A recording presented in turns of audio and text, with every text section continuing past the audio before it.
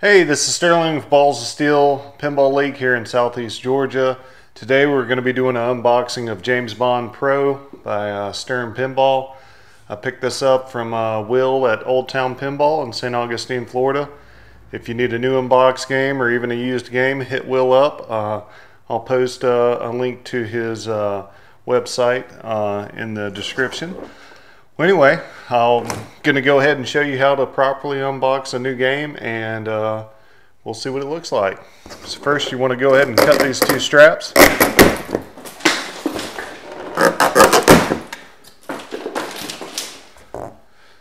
Next, I like to open up the top.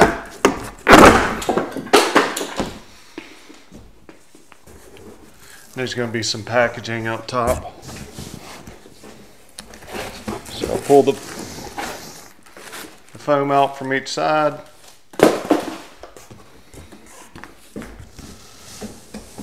Also, your legs are going to be in these long cardboard sleeves. They're going to try to fall out, which they did. We'll probably just leave those in there for the time being. I'll get those in a minute.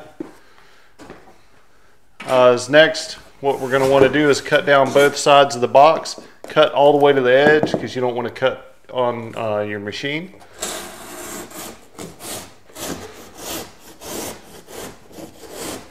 And don't cut in at an angle because you don't want to hit the side art or anything. You might want to kind of check. I've opened quite a few of these now, so pretty used to it.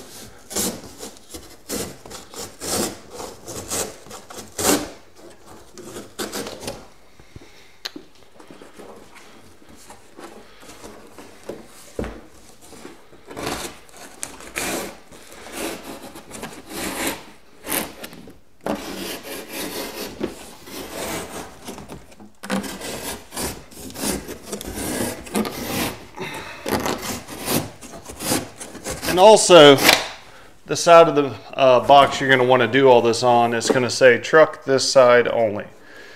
This is the bottom of the cab. And that's what it looks like. Let's go ahead and pull these legs out. And I'd recommend actually leaving the legs in that cardboard sleeve until you get to this point because you could damage the side of your machine.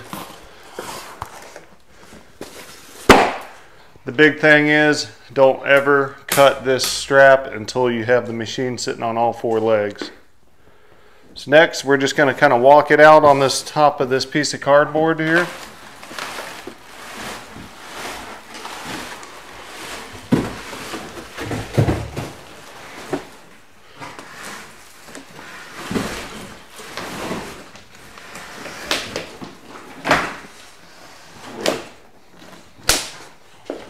Just like that. All right. I think it looks good. You know, there's a lot of people complaining about it, but I mean, it looks like old school James Bond to me, and all the posters on the other side don't look that bad to me either. It is slightly pixelated, I could say. Well, actually not really. It's just the way it was drawn, and they just touched it up. But let's get some of this moved out the way, and we'll get it up on its legs. Alright, so now we got that box out of the way. I do leave the cardboard underneath the machine. They leave these bolts in the machine when they ship it. It will scratch your floor up, so you might want to leave it on top of the cardboard. The first thing I'm going to do is we're going to remove these bolts. I use electric ratchet. I'm not telling you to use an electric ratchet, it's just what I use. You could potentially strip it out.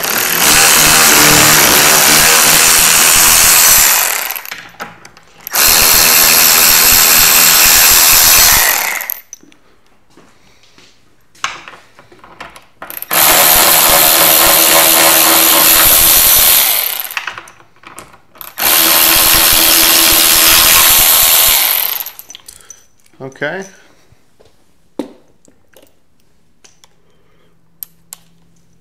Now we're going to put on the front legs.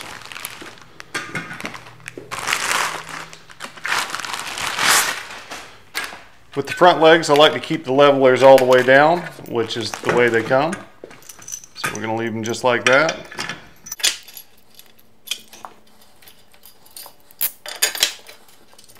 threads can be a little funky at first.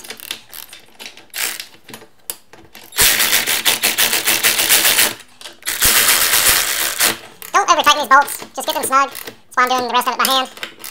You can strip these leg plates with the bolts out pretty easily.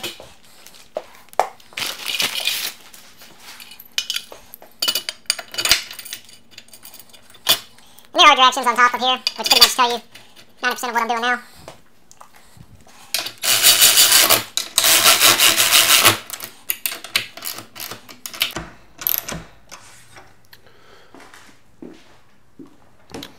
So this is the run of bond that they just ran in late January of 23. So it's the first of homeowners.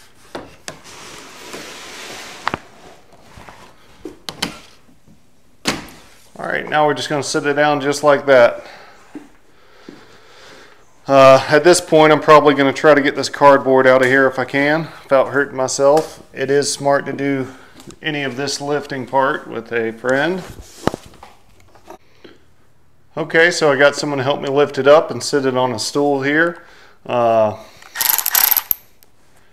This is probably the easiest way to do it.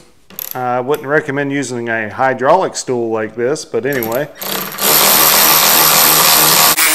What I have laying around.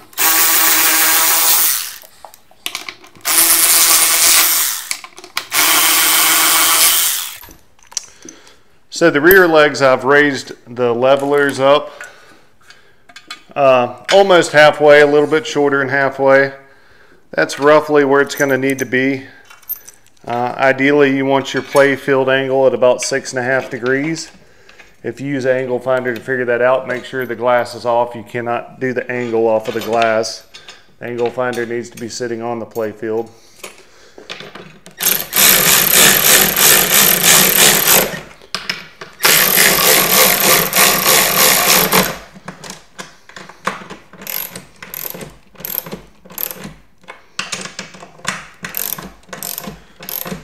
Now, if you don't have an angle finder, there is a level with a bubble in it to the right of your play field near the apron. You can look at that and you can roughly put that bubble in the center, and that will be ballpark where it needs to be, but not necessarily a perfect setup for that.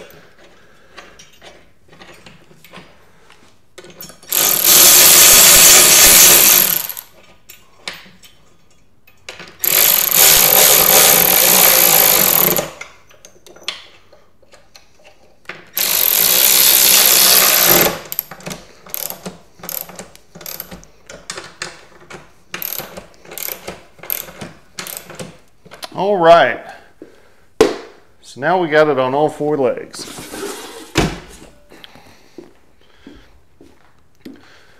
Now at this point, we can go ahead and cut that green strap everyone likes to cut and remove any of this paperwork. I do like to keep all this paperwork, just if you ever sell the game, it's nice to have everything that the game originally came with, I think. All right, we're going to cut that green strap. It will fly off crazy sometimes, like that. Just make sure I still got everything in frame. Yep, we're good. All right, we'll go ahead and start standing the head up. Make sure this cable is feeding in this hole neatly. Sometimes it will want to crunch it.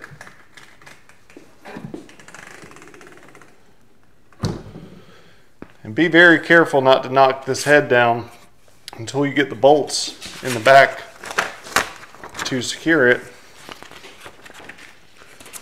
And so what we'll need to do is, there's keys right here on the shooter knob. So we will get those keys. Probably hear my dog walking around.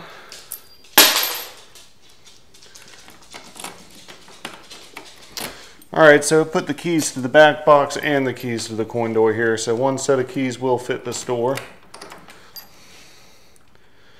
And we will get this coin box out of here.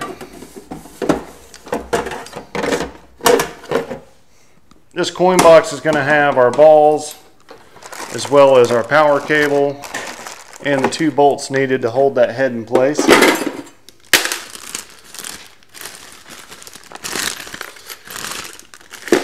When you go to remove this coin box, there is a, what would you call that? Not a Carter pin, but anyway, you got to pull that out in order for it to release the coin box out. So we'll have 2 bolts here, 2 washers. We'll place these in the 2 holes on the back. You'll see 2 big black arrows on a yellow label pointing at it. These don't need to be over tightened. They do need to be snug. It's more of a placeholder.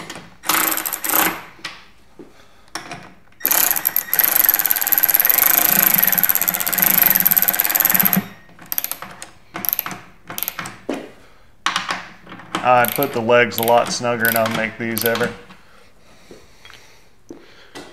Alright.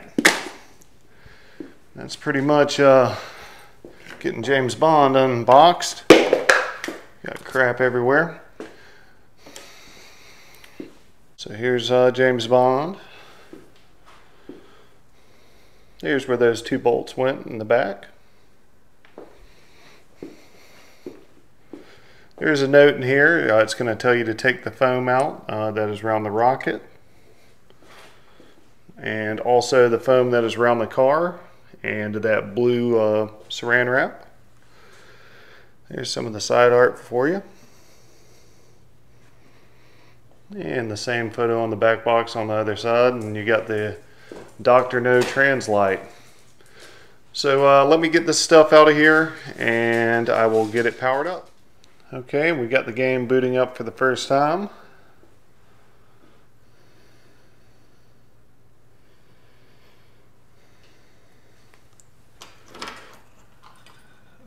Yep, and we're gonna go ahead and put it on free play. And I'll do the rest of it all later.